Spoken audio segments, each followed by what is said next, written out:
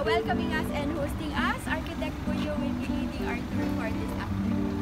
Good afternoon po sa lahat. So, lipat lang po tayo doon sa sa lobby ng Quezon Hall para hindi masyado mainit. Okay. Para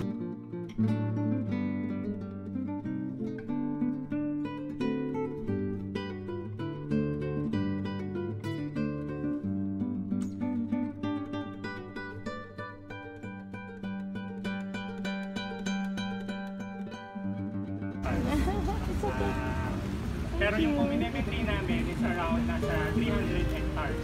Thank you, Marco. Ang academic oval po o yung campus core na tinatawag natin, so nandito po tayo ngayon sa Quezon Hall na nasa loob na ng ating campus core ay nasa 21 hectares. No?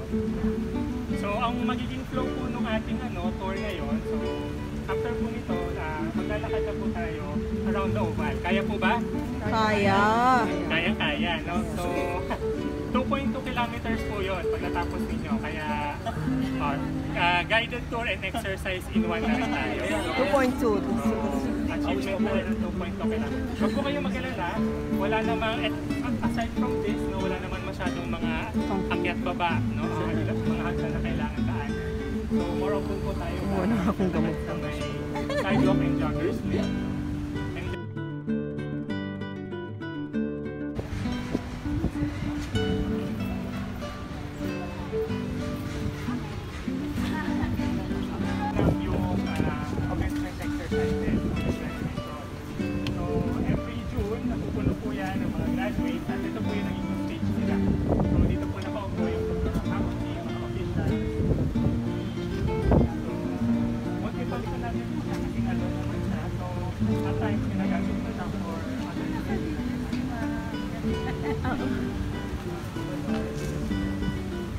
Sa mga medical supplements.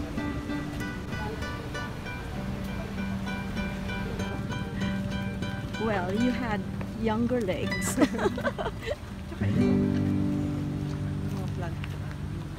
Wala pa yung road na to dati. So kapag graduation po, isa to sa mga area kung saan nakapila yung mga estudyante bago yung processional. Oo, nakapila pa din ako dito dati. One of the sides of the academic oval road, no? So ito po yung Rojas Street. Tapos yung kabilang side naman yung Osmeña Street. So sila po yung bumubuo ng oval natin. So ito po yung binabanggit ko sa inyo kanina. So ito yung isa sa mga iconic na landscape ng UP Diliman. Yung streetscape niya lined with acacia trees na parang bumubuo ng isang tunnel when you look at it from one end, no? Parang covered yung buong road natin. And then kung mapapansin nyo, hindi pa po ito tapos. So ito pong side na to kung saan ako nakatayo ngayon, this is the joggers lane. And then ito po yung bikers lane. So nag-provide po tayo ng designated areas para dun sa mga users ng ating space. And then this remains a sidewalk na accessible para sa lahat ng mga pedestrian. So we can walk here at saka dito po sa areas na to. So mas safe po tayo.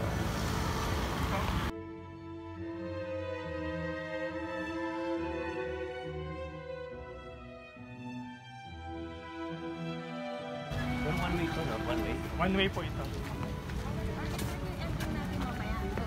Dito. Tinatawa.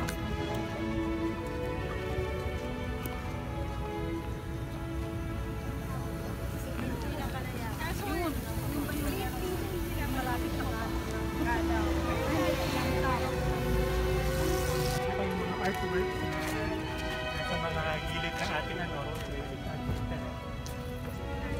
Mostly by Abueva? Iba-iba rin po mga artists. No? Mostly UP artists. Ano speak na architect? Nagpabad ka. Abueva dyan ba? Abueva. Tolentino po. Ganyan mo sabi.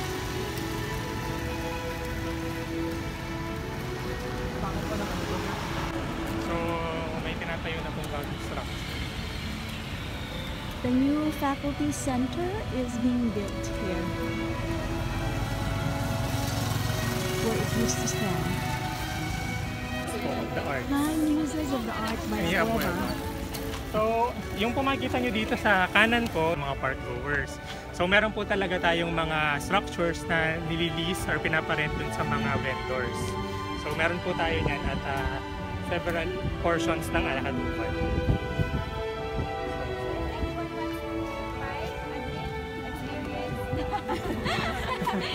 The food here. Stop it. The next stop would be at the Sept Garden.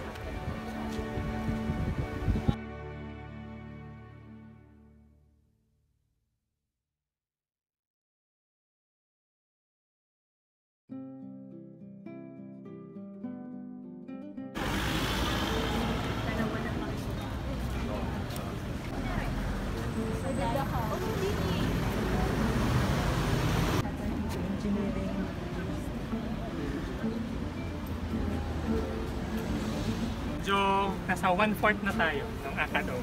Okay. Yan. So kalahati na po ito ng kalahati. Tiwala na. And this building to your right is the Palma Hall. So ito po ay isa sa mga pinakaunang buildings dito sa UP campus. So basta po yung mga buildings along the Acadome, ilan po dyan yung mga heritage buildings na. So siguro po pag nakakapanood kayo ng balita sa TV o kaya pag pinifeature yung UP, isa usually yung shot ng Palma Hall sa mga pinapakita.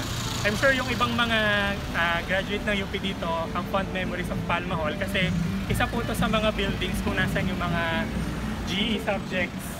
So yung mga, kumbaga mga minor subjects, dyan po kinukuha. So marami po, halos lahat po ng mga graduate ng UP ay nagkaroon ng class or more dito sa Palma Hall. During my time, somebody jumped off from there Sino si Palma? and died. Oh my God. Sino siya? Inspection tayo. Ingat po. Inspection. Better way.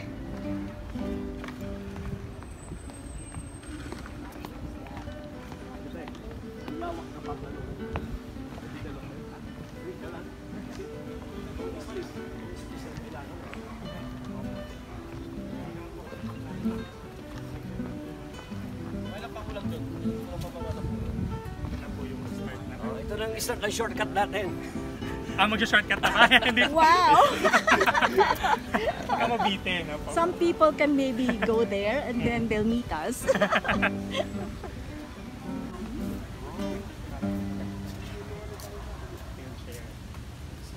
Okay, 5 pesos lang po.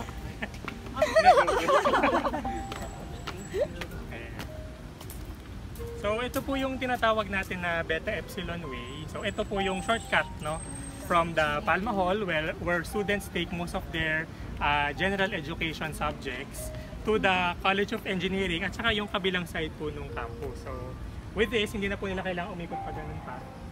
May shortcut na sila. So this is newly redeveloped. So same layout pa rin po, just that straight line connecting the two ends of the oval. Pero in-improve na po yung buong area. Like nilapara na po siya and in-improve din yung mga materials. Also before, wala pong mga ramp. So sign of the times din at saka syempre being responsive to the needs of your users. Kaya meron na rin pinrovide na ramp this time para lahat ay kumbaga ma-serve ng ating infrastructure. So inclusive po. So we moved there para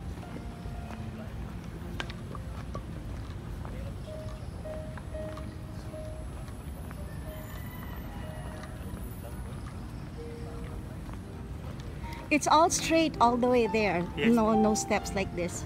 wala. Medyo may aangat lang po ng konti dun sa Okay. Which is very user-friendly.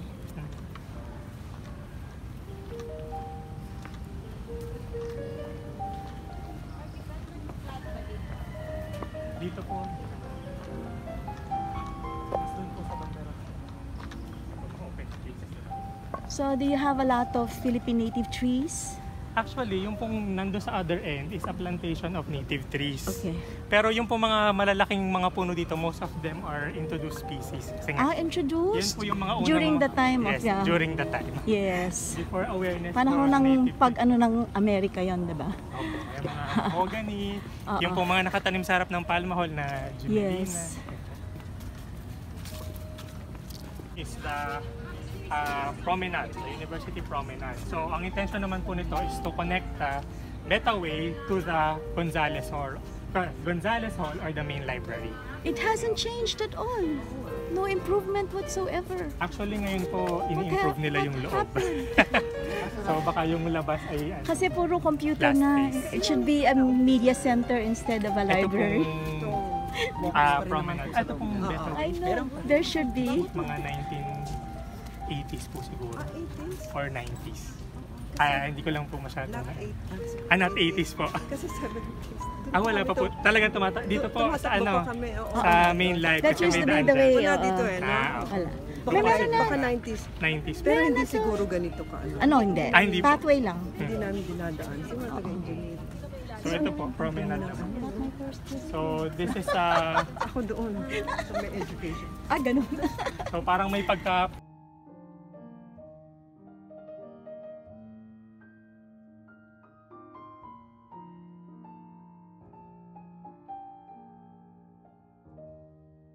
Pero tingnan niyo ilalim niya, oh. Tingnan niyo ilalim ng dahon. Brown. But ganyan you know, the kulay. more popular one is the variegated, which is, Meron? diba? Yung Yung paggawa? bagawak niya. Variegated, red, white, and green. With very nice flowers. Hindi mo alam Ganun yun. yung flower niya. ganun. Pero hindi siya, siya native. Pero bagawak din siya. Yeah, So maganda siya.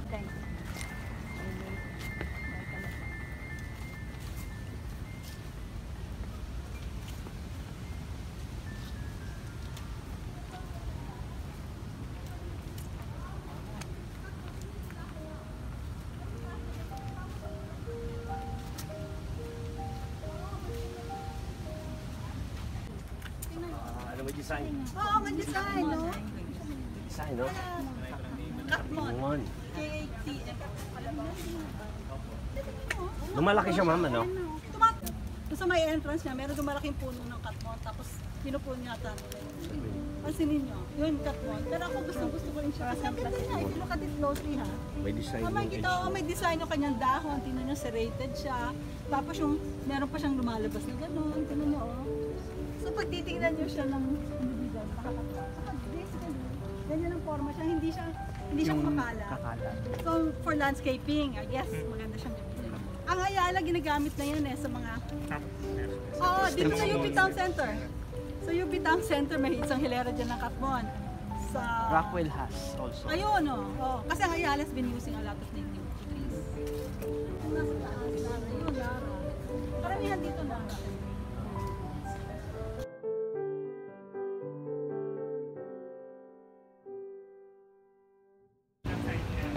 This was actually partially uprooted ng mga bagyo. No? Kasi nga po, yung acacia, yung form niya, medyo may tendency siya na mag-resist against the winds.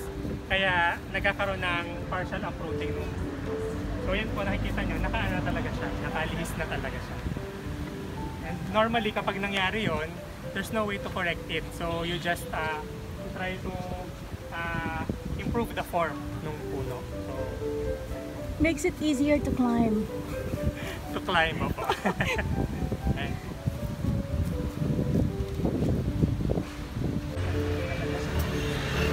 Sunken garden. No? So, sunken for obvious reasons. Below the normal level of the road. No po? So, ito po yung isa sa mga pinakamalalaking multipurpose na ground dito sa UP Diliman. So, kung familiar po kayo dun sa annual na UP Fair, yung isang linggo na puro concert, so dito po ginagawa yun sa Sunken Garden.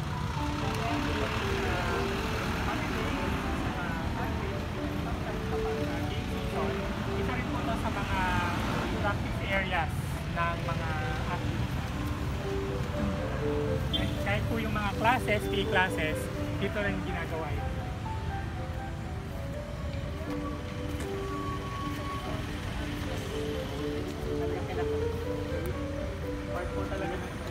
Ng mga ditches dun sa side, kung papansin nyo, may areas na parang kanal, so parang dun dinedirect yung tubig. Pero the general profile of the sunken garden is parang mas mababa siya dun sa kabilang side. No? So, whereas dito, pwede kang bumaba, magdire-diretso ka mapunta sa gitna, dun sa kabila, ano na talaga yun, swampy area na siya. So lulubog na talaga yung paa mo pag doon ka nang galing sa kapila. So this is one way of naturally controlling the drainage in your areas. No? Pwedeng mga ditches, pwedeng kumbaga mga landscape pa rin na approaches sa need ninyo for drainage. So, hindi kailangan laging may concrete o kaya may underground pipe.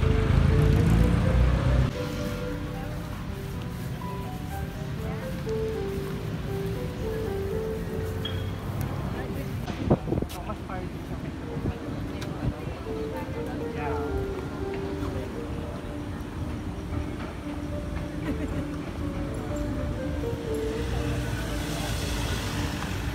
Sobrang weird kasi inaaya niya ako nasabay daw kami magbasa.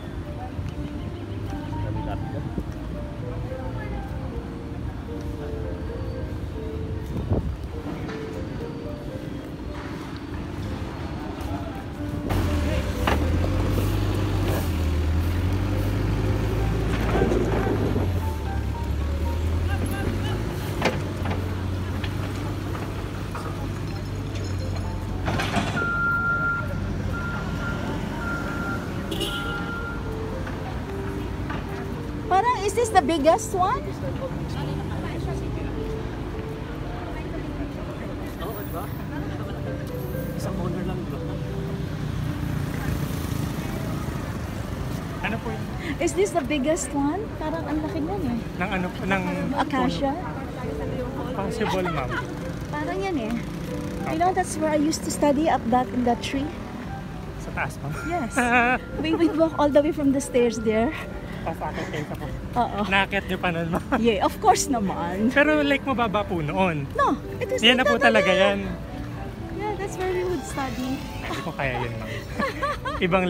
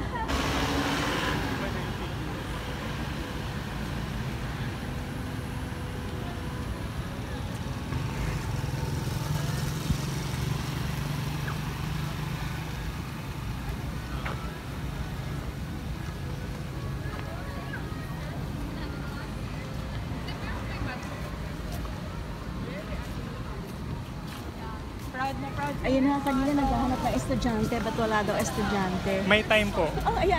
Kasi yung oras ng klase. Sabi niya, hindi ba UP to? Ba't walang mga tao?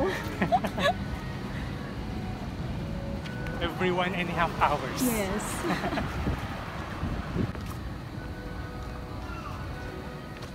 Ito po yung mas malaking so, hindi pa rin talaga ganun kalaki. Pero nakikita nyo, medyo sculptural yung form niya. Anong color ng flower niya? Usually po white. Mine in Coron is yellow. Alakat mo na yan. Yellow Yung flower. white na parang sabi nila plato. Aha. Maroon sa gitna? Opo, Or, may maroon. okay. Tapos may parang burst. Burst. May hairy and So, hindi po kayo naliligaw. Ibang building na po ito. Magkamukha lang talaga sila. Oo. So, this is the engineering building ng Chor Hall. Yun talaga yung design. Kasi Diyan ka nag-aral? neo-classical. So, nila, mini-mirror nila yung mga building. So, even yung dalawang buildings na nadaanan natin, magkamukha rin.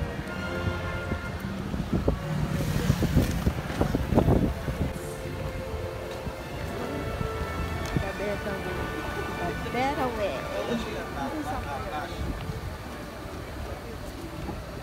Saan kaya ang gusto niya? No, yung sabi na ano natin kanina? Oo, ito yun. Oo. monkey. May panatudlan talaga itong agwan. Urbangin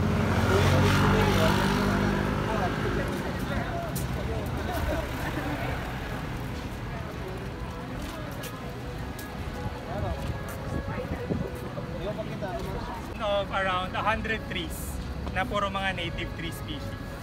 So wala lang pong cables yan, pero all of them are native trees.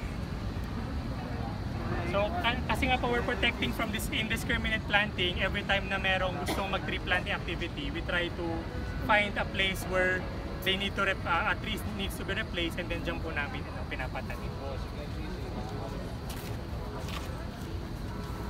Isang area lang.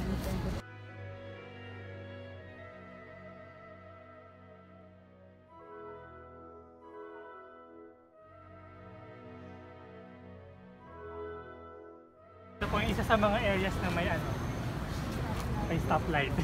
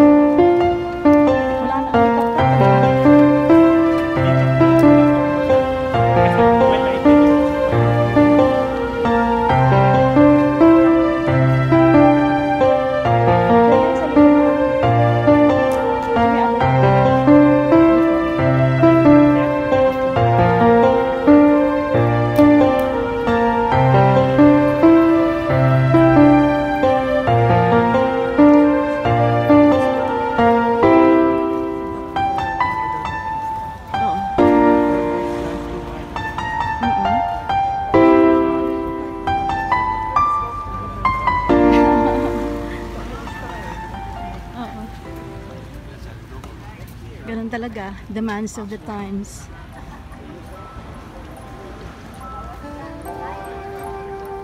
But it still looks so nice, so serene and quiet.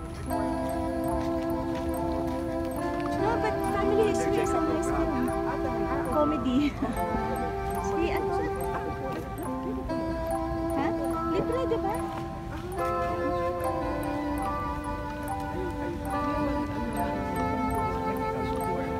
Yeah, bago yung sculpture. Modern na masyado. This is the Carignan. Brenda, come here. Nagkaroon ka ng mental overdose.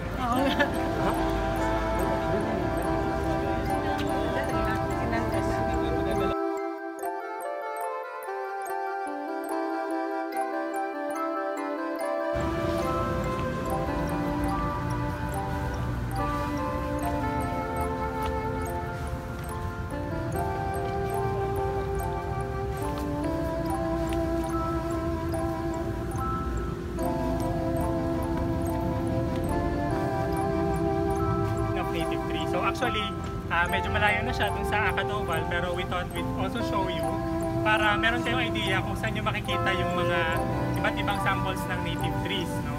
Ang maganda dito, may pangalan yung mga puno, so you can identify the trees. No? And you can also see yung mga iba't ibang forms. It goes all the way to the road down there. Pagtawid po sa kapit. So itong side po na to, ito naman yung aming film institute. So yan yung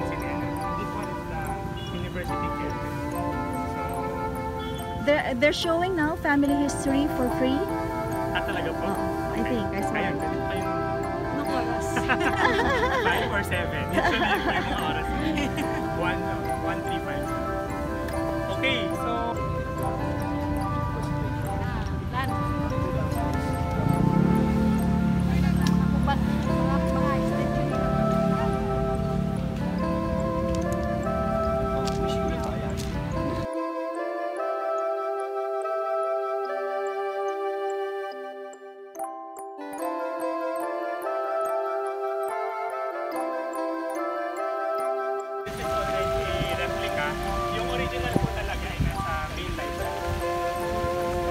Madami na laman ng may library kaya lumulubog yung ano. Yung sunken garden. So, yun yung sinasabi. So, take a picture, no? With a quotation. We hope you learned a lot from the tour here in UP. Kahit kapag sana hindi kayo, sana pag halimbawa naisipan nyo mamasyal, no? You also consider visiting UP, especially kung ano yan, holiday o kaya Sunday. Dahil during those times po, walang sasakyan sa uban.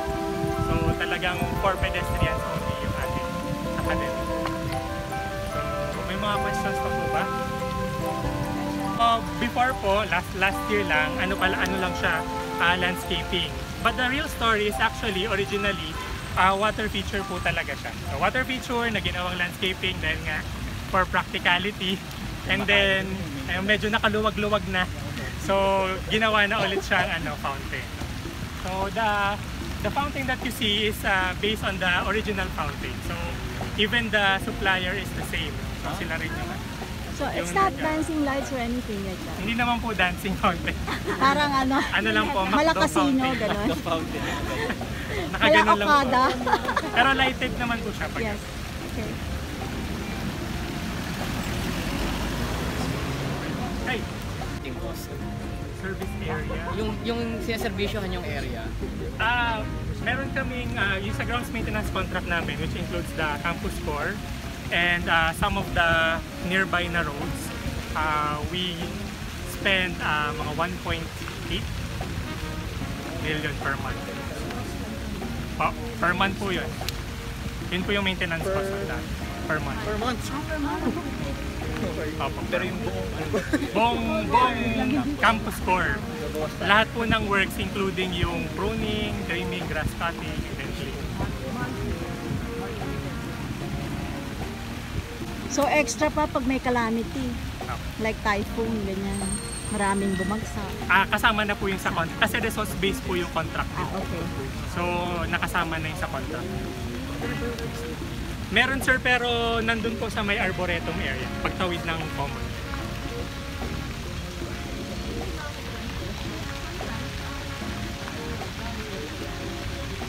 As open space, po. Wala na pong mga vertical structures na itatayo. Yes po. So kaya po Na-develop ang area and then after some time gagamitin pala as. Kaya po mahalaga talaga na meron tayong parang pagbabasihan din, like a land use plan na i-uphold in cases of yung mga parang ganoong mga, nag-surface yung ganoong mga ideas, no? We can have something that we can hold on to. Buno again for a very informative tour. And I hope you saw yung examples of the concepts we were talking about during the talks kanina. It's multi-use, it's inclusive, pati PWD access they have. There are so many activities that you can do also, and then there are food, drink stalls also. So it was a very perfect example to demonstrate yung concepts that we talked about earlier. So thank you very much, Architect Buno, for having us here. And thank you also everyone for sticking it out this long. Marami nang nalagas. Pero thank you very much for your participation. It's been a very jam-packed day, no? And I hope it was worth your time to travel very far to spend the day with us. Yes, we So thank you very much. It was worth our time. Thank you. So at this point,